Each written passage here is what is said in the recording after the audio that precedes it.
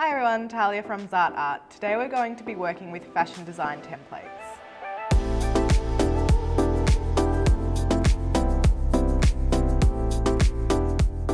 Now what we're going to do is use these fashion templates, also known as fashion croquis, to create a positive and negative space. So what I'm going to do is cut around these figures in different styles. So some will have a dress, maybe some will have pants, and then once we've cut out those shapes, we'll lay some different textures underneath them. So I'm going to use a variety of different materials to make some sheets with different patterns and colours on them. So they'll go underneath and you'll see that the fashion croquis look like they're wearing different styles of clothing. So if you're doing this as a lesson with students, you might want to break it down into 3 separate lessons. So 3 times 1 hour lessons. The first lesson might be looking at different kinds of fashion and design, drafting some different garments like the pants and dresses, the different styles that students might like. And then lesson 1 and 2 will be working on experimenting with different materials. And lesson 3 would be actually cutting out the croquis. And then from there you can interlay the designs and take photos of the finished work. Now the first step is to make some of our different backgrounds. So I've got some watercolour paints as well as some cartridge paper here. So it's not going to be anything too strenuous. I'm just going to put some colour down so we've got a background to work with when we've finished our croquis as well. So these ones are just pearlescent watercolour paints. So just like any other dry watercolour paint, you just add some water to activate it and then you can spread it on the paper. You just make sure you mix them quite well, just so you get enough pigment on your brush to spread over the paper. So we'll use a few different tones just to create some interest in the colour blending. This is also good experimentation for the students if they're not used to using a variety of different materials, and you can let them try a variety of different things, and not all students have to use the same thing either.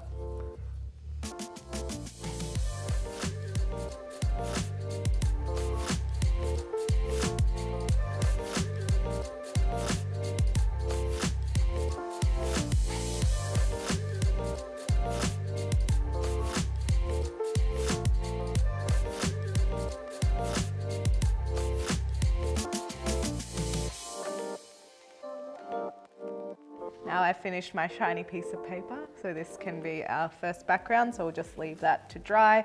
Next we will use some Magiclay to build up some texture onto the surface. So this will look quite interesting with the fashion croquis. So I'm just going to mix 2 colours together and then do some modelling techniques to create some interesting texture. So because Magiclay is a paper-based modelling clay, it will stick quite easily to the paper because it does have a mild adhesive into it, so you won't need any glue or anything to use this.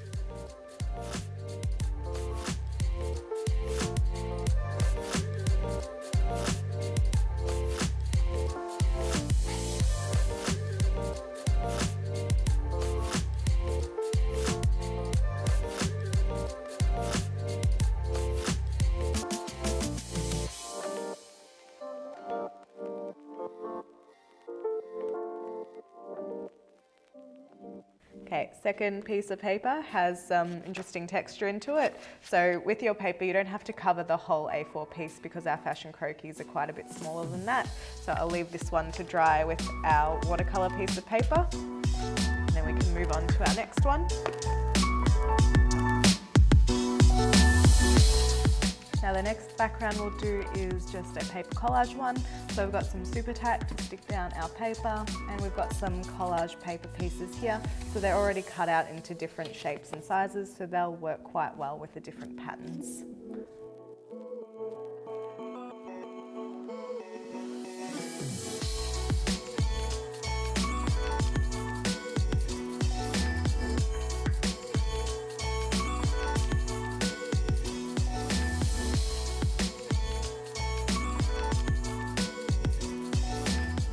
So So these collage papers are quite handy to have. They come in a 500-gram bag, so there's quite a lot of paper to go around, and they're all handmade as well. So there are lots of different ones, from embossed to hand stitched. There's shiny ones, different texture ones. So if you are looking for collage paper and you don't need full sheets, then this is a really good option, especially if you're doing something like this.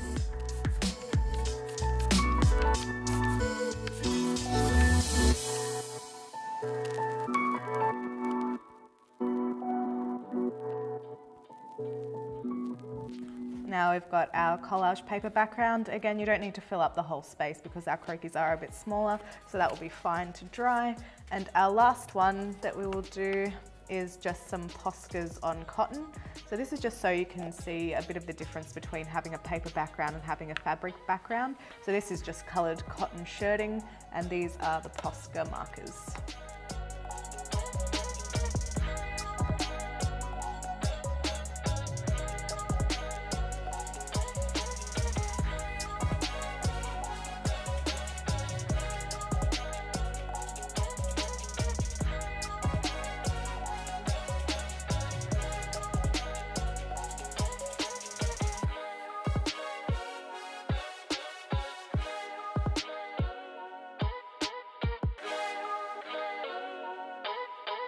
Now we've finished our fourth and final background, so just some Posca on cotton.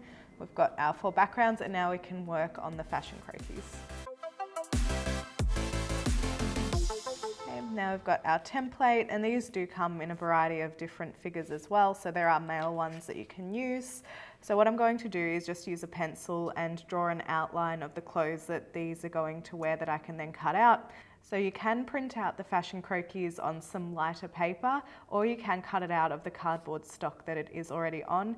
If you do use the cardboard, it is quite a bit thicker, so you won't get any ripping when you are cutting it out, and it will be quite strong. So if you wanted to use it for a variety of different things, it's not likely to tear.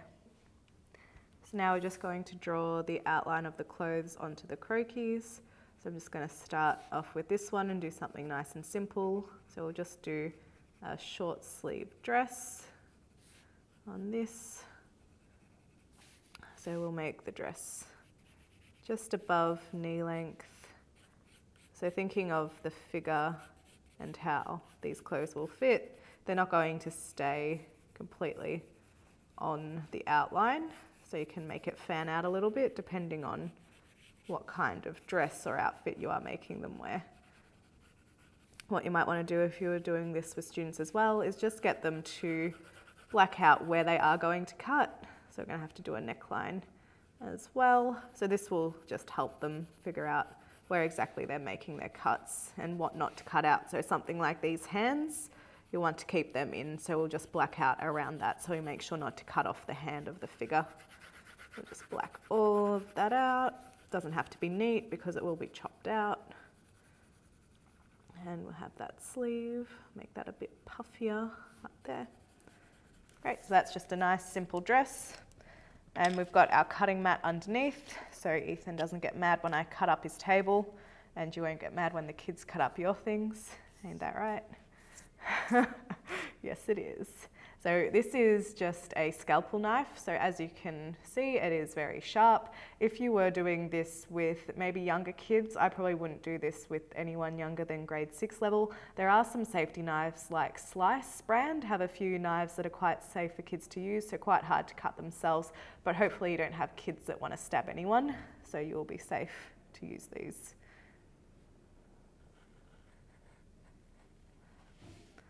We just cut directly on the outline and try not to go too far. So you can just make smaller cuts instead of one long line. Might help you control the knife a bit better. And also don't be afraid to move the paper around as well to help you with the direction of the knife. So if you were doing multiple croquis, you might want to cut them down into smaller pieces, so maybe A4 pieces of paper instead of A3, just so it's easier to move the paper around as you're cutting.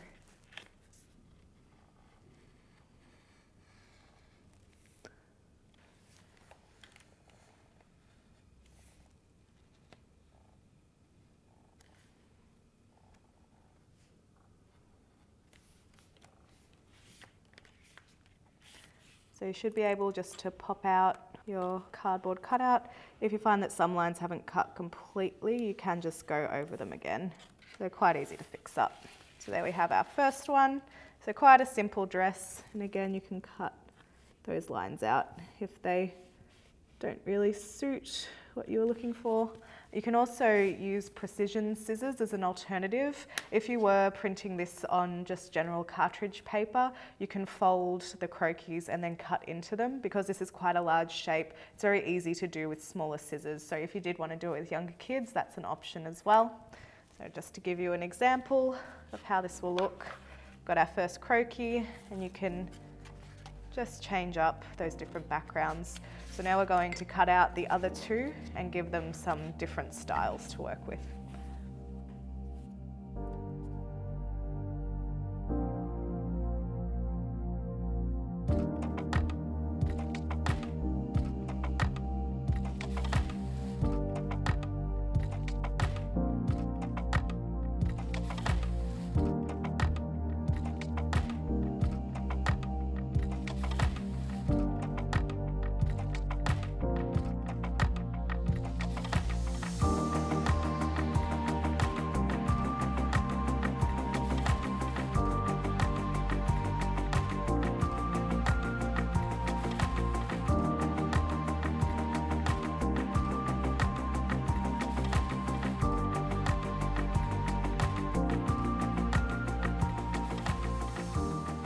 Now we've cut out all three of our figures wearing different outfits. Of course, you can make them more complicated. You can add things like belts and different kinds of shirts as well. You could even cut out parts and then colour in other parts and then interlay just certain sections, like maybe a jacket or a skirt or anything else. But for now, these are just our simple designs. And with our backgrounds, we can change them up. We can do all different ones. But just to give you an idea, that might be how you set them up. We'll put that there. So you can see they're all different, and you can change the backgrounds however you want. You can even move them around slightly to find a certain area of each background that you've created, or even using things around your classroom or found objects works pretty well.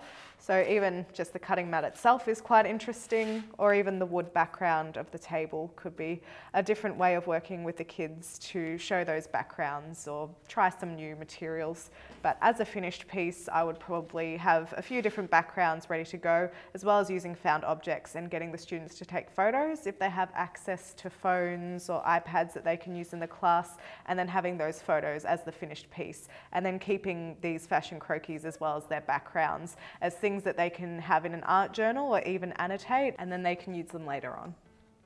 So this is a fun way to introduce kids to visual communication and design. It's also really fun if you're doing any kinds of musicals or costume design, so you could incorporate this as an art activity as well. But otherwise, it's really just a lead into design and a quick look at fashion if you wanted to do that with your students.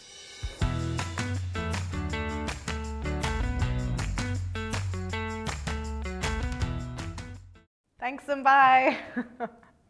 Make it end.